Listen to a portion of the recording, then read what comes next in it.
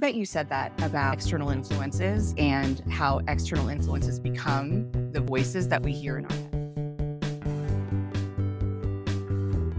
The voices that we hear in our head. Yeah. And so we start telling ourselves that the problem is us. And one of the most profound realizations, frankly, that I had during that time in grad school was how horribly I personally had been failed by the mental health system over the years, because for decades, and I hear this all day, every day when I meet with potential new clients, like for decades, I've been showing up in therapist's office and essentially saying like, hey, I have these needs that are apparently super inconvenient for everyone around me, right? I just feel like I'm destined to be unhappy. I'm incredibly anxious. I'm depressed. I have all of this chronic illness as a result.